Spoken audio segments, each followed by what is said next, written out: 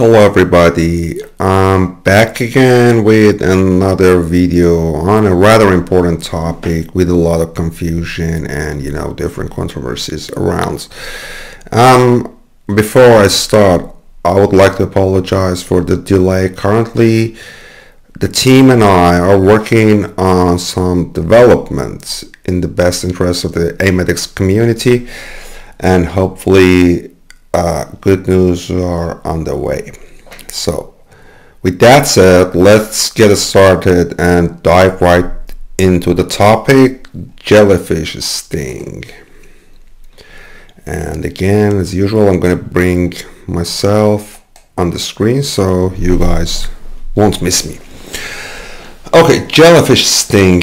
It's an important topic because it happens a lot, on Australian beaches. We have a lot of, different types of jellyfish in the world, but and they have different characteristics, different anatomy, different physiology, and for the most part, most of jellyfish stings are not serious. They can cause local pain, redness, and without any serious complications or consequences. But we have a specific type of jellyfish, actually some specific types of jellyfish in Australia that can cause victims a little bit of problem. And this is why it's important to know how to handle and manage jellyfish sting in general. Okay, let's get started. Let's talk about the anatomy of jellyfish a bit. On the left hand side right here, the black photo, we have a major box jellyfish. Let me see if I can bring any pointer up.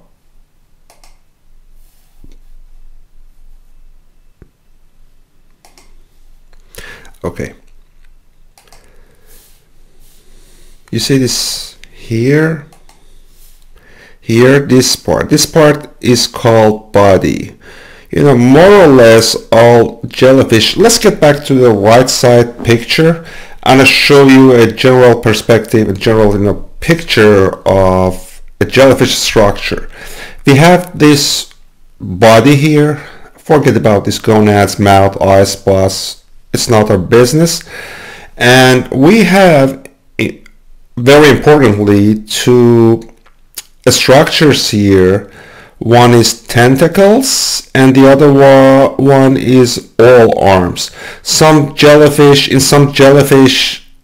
we just have these tentacles that act as both, the feeding arm, or the all arm, and as a tentacle.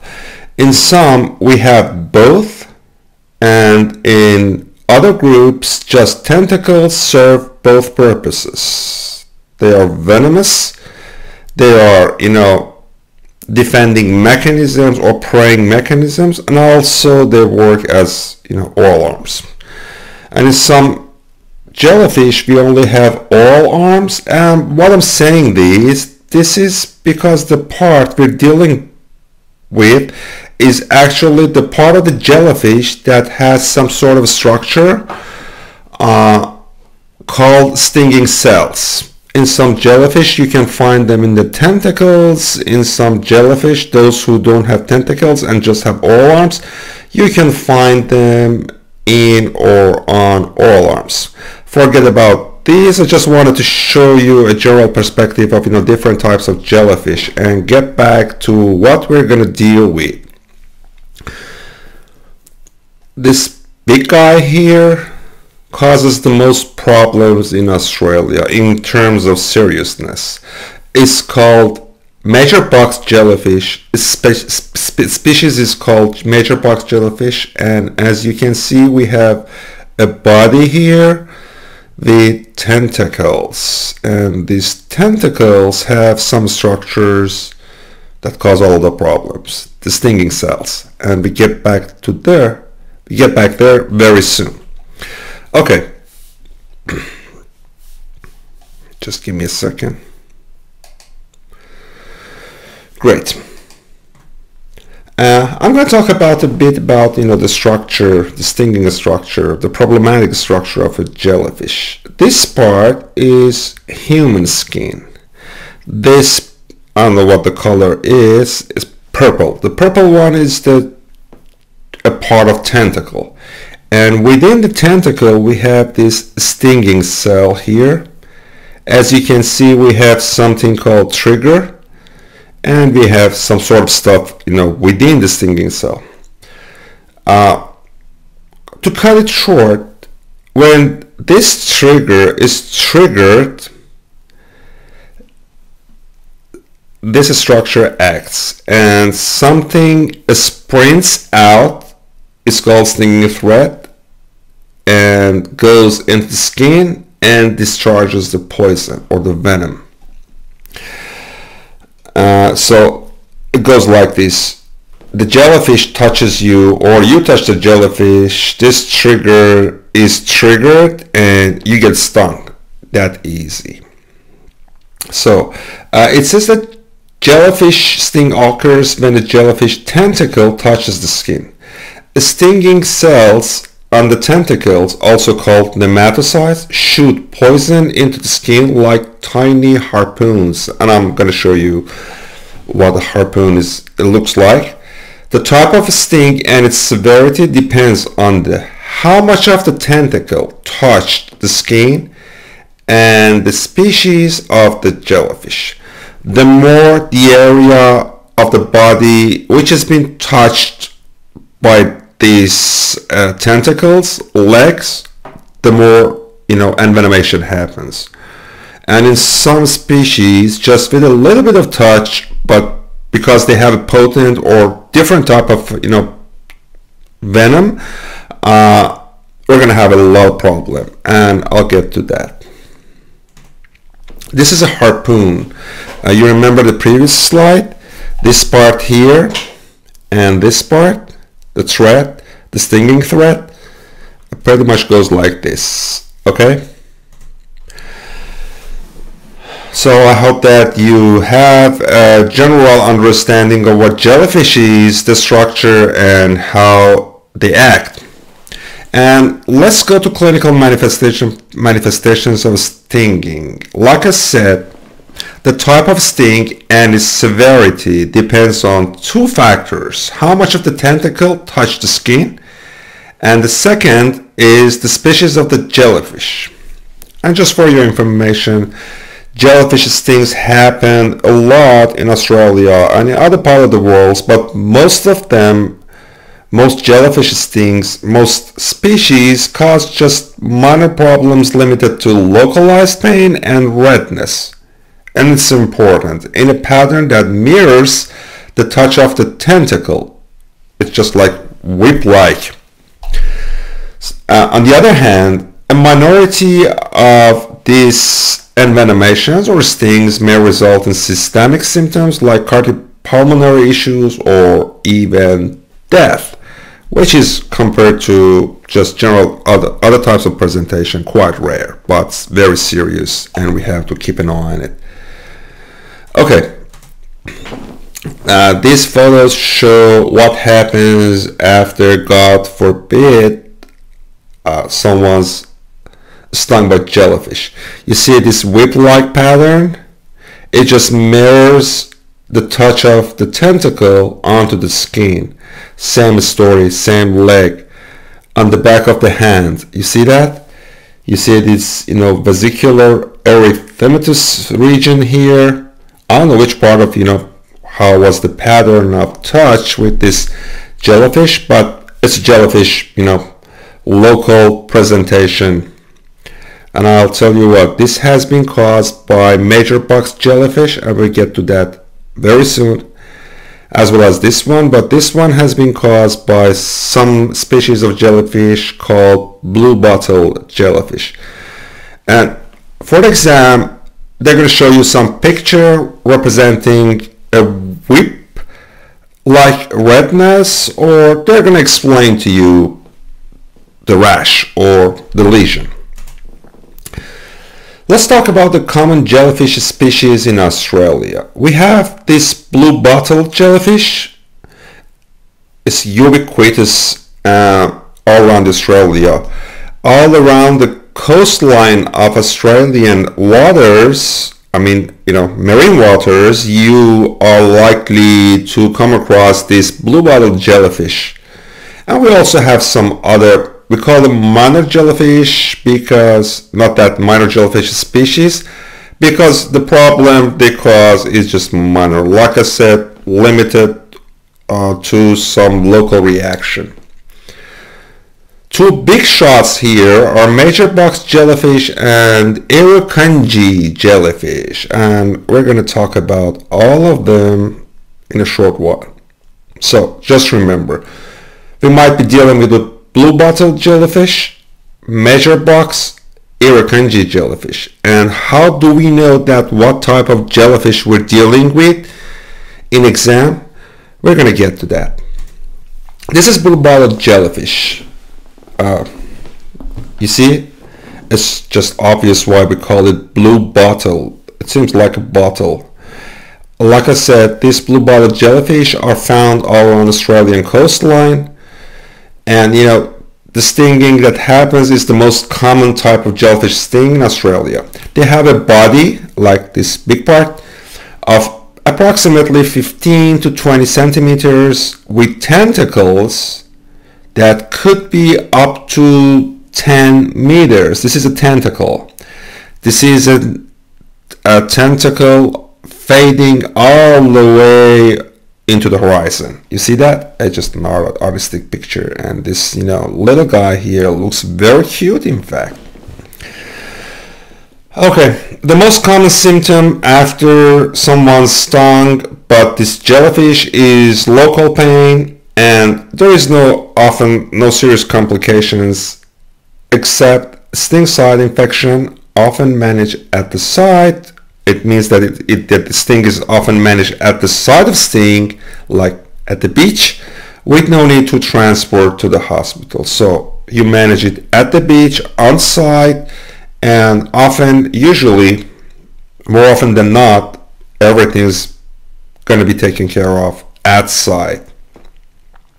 The other one, on the other hand, just before we get there, this is a beach full of blue bottle jellyfish. Like I live in Melbourne. If you go to St Kilda Beach or Altoona or whatever, at some months of the year, you can see lots and lots of this jellyfish body just building up in the water, just by the seaside, and you're gonna have the honor to meet them when you come to Australia, or if you probably have met them before. Okay, just kidding. On the other hand, like I said, we have this major box jellyfish, and the naming is obvious. We have this big box here, and we have these tentacles. This is a dead jellyfish on the beach, and this is an artistic jellyfish, a very beautiful jellyfish swimming alive and kicking and alive. Unlike the other one, blue bottle jellyfish, major box jellyfish venom is very potent, and if the area it touches is significant, the venom might cause just cardiovascular issues and potentiate death. And very important point here, this jellyfish lives in northern Australian tropical waters. Take a map of the Australia and take a look. On the northeast, like south of Queensland and northeast of Northern Territory, that beach line, any stinging happens in there, you have to consider it major box jellyfish sting until proven otherwise. And this is a tip for your exam. We'll go there very soon. So remember this geographical region, Northern Australian tropical waters, north of Queensland state and east and northeast of Northern Territory. And the naming, major box jellyfish, the body is box shaped and bigger than the other one, the blue bottle jellyfish, 20 to 30 in diameter and with tentacles up to 20 meter or more. Next slide. We have another tiny jellyfish which belongs to box jellyfish species, but it has a different story. It's called Irukandji jellyfish. Like you can see, it's very small, coin-sized, like 1 cubic centimeter or 2 cubic centimeter max, and it has 4 tentacles usually. And the funny thing is that the sting often goes unnoticed. You get stung, but you have to realize while you're swimming or diving, you know, you might even be stung without understanding or realizing. But delayed, you're gonna have a lot of problems later on. Like what happens with this Irukandji jellyfish? We get something called Irukandji syndrome. After someone gets stung by this jellyfish, a couple of things happen. After 20 to 30 minutes, the victim is gonna have severe crushing pain, generalized all around the body, most commonly in the abdomen and back.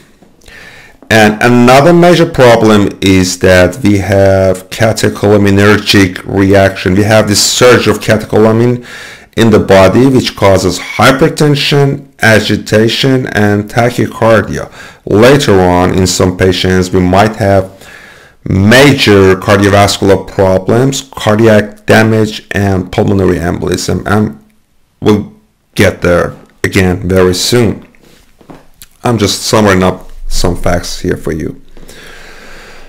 Okay, now we know about the jellyfish, the regional distribution of different types of jellyfish. Oh, and by the way, the same, you know, regional pattern for major box jellyfish, the same story goes for Irukandji jellyfish that I just mentioned.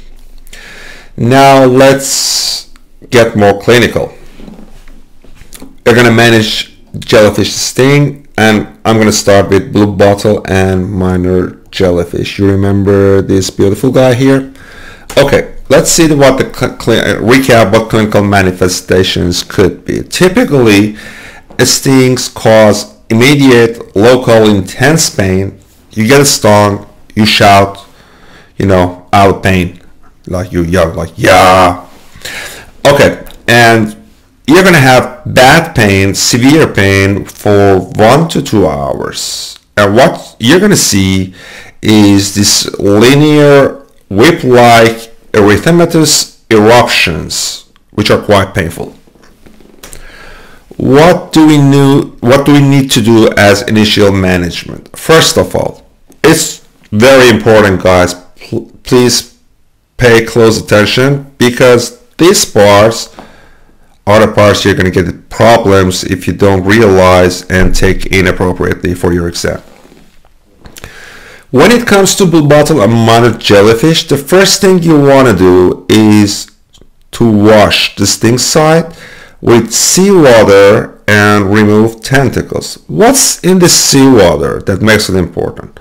Nothing. We just want something healthy that washes the remaining sting cells or the parts of the jellyfish away. You can do it with seawater, you can do it with tap water, you can use your fingers to remove the tentacles, or a pair of tweezers, whatever, doesn't matter. But end of story, moral story, we have to remove tentacles. And for pain control, we just immerse the body part, the stung body part, in hot water. We call it hot water, but they don't mean boiling water. 45 degrees for 20 minutes is going to take care of the pain. But sometimes you remove the limb or the affected part and out of the water and the pain comes back. And it's very important because you have these options: immerse in hot water, spray vinegar or pour vinegar, acetic acid 4%, vinegar, no, 4% acetic acid.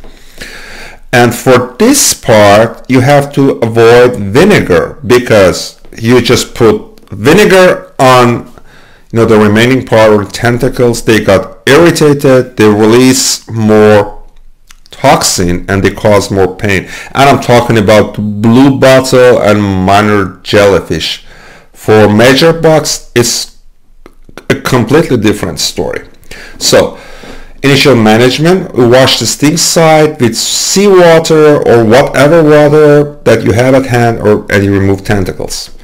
You immerse, you put the affected area in 45 degrees centigrade water for 20 minutes. Be careful. If the patient is, stung in the forehead, don't immerse his head in the water. He's gonna die. Okay, drowning. And you have avoid vinegar as it may worsens the pain. Okay, these are or were what we had to do at the incident site, at site for the patient. Do we need to do more management for victims of blue bottle and minor jellyfish? Not at all. Generally, no further intervention is required. However, we have to warn the patient of something, and I'm going to talk about that later on at the end of this video. Okay, that was blue bottle and minor. By minor, I mean other unimportant, not that venomous jellyfish stings. And just for your information, apart from tropical waters, like I mentioned before, northern Queensland or Northern Territory, the rest of the Australian coastline, what you're going to find out more likely is these blue bottle or other minor jellyfish stings. Let's go to major box jellyfish. You see that poor dead guy there? This is the major box jellyfish. Clinical manifestation, like the other one, the previous one, we have severe local pain and associated, what this plus is doing here, associated erythematous eruptions along the lines of tentacle contacts. More often than not, the pain is more severe depending on the amount of the surface area of the body that the tentacles have touched. And if we have large area of body exposed, we might have cardiovascular collapse and even death could be possible. So what do we do for this type of jellyfish sting? You remember the other one. You wash the area with seawater, you remove the tentacle, and you immerse the affected area in 45-degree water for 20 minutes for pain control. Nothing else more to do. For this one, on the other hand, initial management, you have to apply vinegar and remove tentacles. Don't you dare to remove tentacles before you apply vinegar, because you touch the tentacles, they get irritated and they inject more harpoons into the victim's body. Apply vinegar, 4% acetic acid. First step, and we're going to get there again. What do we need to do further, but here I put it here because it's a very important order of doing things you have to remember. And we had, if I'm not wrong, a similar question asking: a boy was retrieved from somewhere, notorious for this major box jellyfish, and he also had some sort of respiratory distress what is going to be the next step in management? Do we pour vinegar first, or we give the boy oxygen first? And according to what we're seeing here, vinegar always comes first, unless, it's just kidding.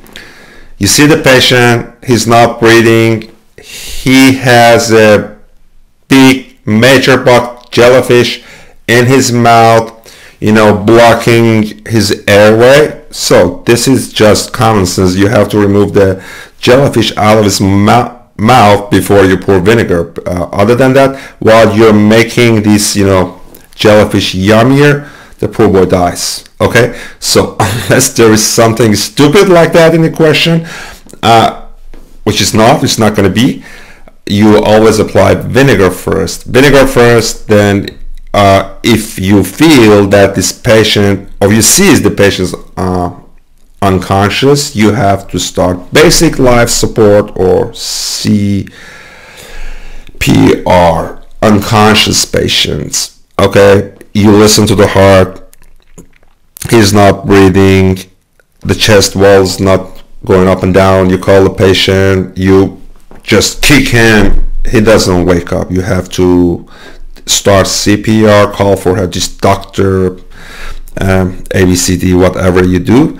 But before that, you have to apply vinegar, because while you're CPRing the patient, this nasty part of the jellyfish is just putting more and more toxin into the victim's body. Clear on that? It's very important.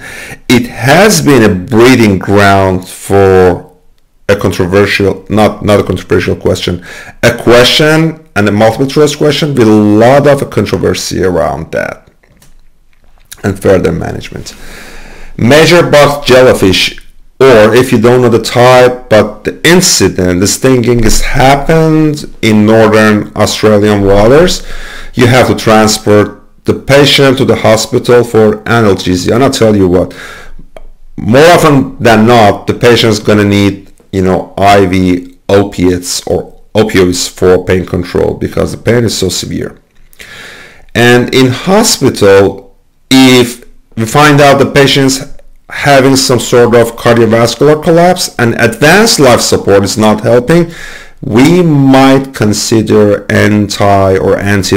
So anti-venom typically is not the correct answer to most of multiple choice question you might come across. It's actually way beyond our level of practice at this point. The decision as to the patient should be given antivenom or not is not ours to make. Okay, so I know we have covered two types of jellyfish sting. The first one was blue bottle. Like I said, not very serious, just pain, just redness. You wash off the remaining tentacles, or you just remove them and you use hot water, 45. For the other one, on the other hand, we apply vinegar, we proceed to CPR, basic life support if required, and then we transfer the patient to the hospital for analgesia, serious, big time analgesia. And we might consider antivenom there if there is cardiovascular collapse, which is unresponsive to advanced life support. Comes last, Irukandji jellyfish. Clinical manifestation. We talked about that before. The clinical manifestation is delayed, and like I told you, the sting might go unnoticed. After 20-30 minutes, average, the patients start experiencing generalized severe pain in the abdomen, back, all around the body. And we have this catecholaminergic effect, which is, what do we have in sympathetic activity? Tachycardia, hypertension, agitation, and also in a small number of patients, cardiac injury or pulmonary embolism may follow. So what do we do at the site? Exactly the same as major bug jellyfish. We have to apply vinegar and remove the remaining tentacles. The jellyfish itself is so small, so most likely you're not going to find any remaining tentacles. a tiny creature just for tentacles, what else is left to look for? But if there is any, you can remove them after you apply vinegar. This is very important. We always transfer to hospital for analgesia because this pain is even worse than the pain in the previous one, measurebox jellyfish. And we usually need IV opioids. Patient might have, just nausea and vomiting. We give them antiemetics. The patient might be agitated. We use benzodiazepines like lorazepam, diazepam, if required, to calm down the patient. And it's important. Patients hypertensive, we don't give them anti-hypertensive medication. We just do the pain control. We just give them painkiller, and if they're agitated, we give them diazepam, for example, benzodiazepines, and the blood pressure is gonna get back to normal. This part is very important though. We always have to consider two things with victims of this Irukandji jellyfish. The first two things, we do an ECG and we check troponin level. Any of those abnormal, we proceed straight to echocardiogram. Okay, that was it. Okay, this is very important. I'm gonna talk about that. It's not scientific, it's just some know-hows for your exam. How to know what type of jellyfish is being dealt with. The examiner, in the exam, either you're going to receive a photograph of the jellyfish and look at the top. If you see this blue bottle jellyfish, you know how to manage that, or if you see this, just the other one, or Irukandji jellyfish, you know what type of jellyfish you're dealing with. Or they might give you a description, less likely, of the jellyfish structure. The other thing that might be a hint as to what type of jellyfish we're dealing with and how to manage, the stinging, the envenomation, is the area location. I'm gonna repeat that again. Northeast regions always treat as measurebox or Irukandji, depending on the question. Other areas consider blue bottle and other minors. You are in northeast regions, you start with vinegar. Other than that, you don't start with vinegar. As a matter of fact, you don't use vinegar at all. Or you might not be given any photograph or the location. They just tell you that this victim has been retrieved or recovered from sea, and some sort of medical staff or paramedics who know what they're doing have managed this patient up to this certain point. And from the management which has been done so far, you're going to guess the type of jellyfish. For example, if the stamp says that the vinegar is being used on this victim, now what's the next step? We know that we are dealing probably most likely with measurebox or Irukandji. On the other hand, if the question says that the patient, the paramedic retrieved or the lifeguard recovered the patient out of the sea and washed the area with seawater only, if any of these informations are available, we will think about just some minor or blue bottle jellyfish. So up to that point, they're gonna ask you, okay, this boy or girl or lady or gentleman was retrieved, out of water, and paramedics or lifeguard was there. They washed the sting site with seawater, and now you're at the scene. What are you going to do for this patient next? And it's just putting the affected area in hot water, no vinegar again. Okay, the patient's leg is already in the hot water. What you're going to do for that patient? Just monitor the patient for a while. If the pain subsides, kiss him goodbye. You don't need to go to the hospital. You get the point? Great. Tips. I'm just going to recap everything here, and I'm going to talk about anything that might have been left out during our discussion. Immersion in hot water, like I mentioned, for pain relief has enough evidence for blue bottle and other minors, but not for major bugs and other bugs jellyfish. Yet it's practiced. We have evidence, scientific evidence, enough scientific evidence that you immerse the affected limb or body part in hot water. In cases of blue bottle jellyfish sting, it's gonna work. It's gonna be the correct option. For other, maybe not. It's practiced, but we don't have enough supporting evidence for that. Again, I can't stress enough that you shouldn't use vinegar for blue bottle because it might result in more discharge of nematocytes, the stinging cells, and more pain subsequently. And like I said, the point of washing with seawater is removing the tentacles, could be removed by any harmless liquid or hand, never before vinegar for box jellyfish. For agitation in patients with Irukandji syndrome, benzodiazepines is used for agitation. No need to treat hypertension. It resolves with painkillers and benzodiazepines. And now, the patients in the hospital, you have managed everything. There is no cardiac complication, no pulmonary complications. The patient's just alive and kicking and about to discharge. What advice, just apart from the common sense, don't go to that beach or take precautionary measures regarding the incidents? What you're gonna advise, what you're gonna just alarm the patient about.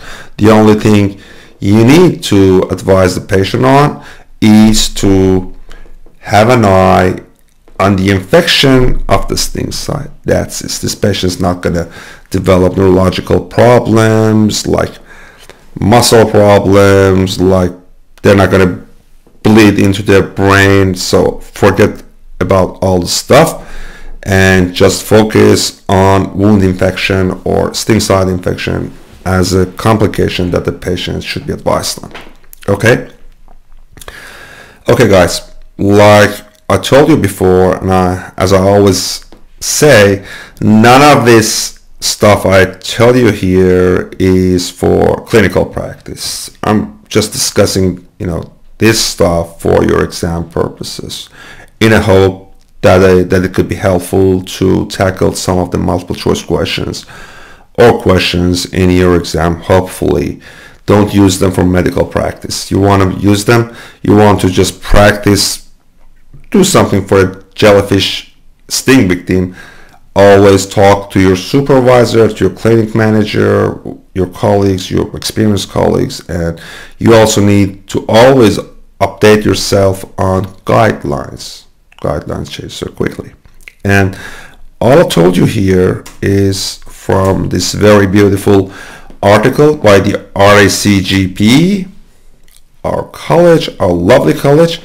It's called Marine Envenomations from February 2015, and I'll put the link to this reference down below in the show more part of this video. I really hope that you enjoyed this video and it helps you with similar questions you might come across in your exam. Stay blessed for me and see you soon. Bye.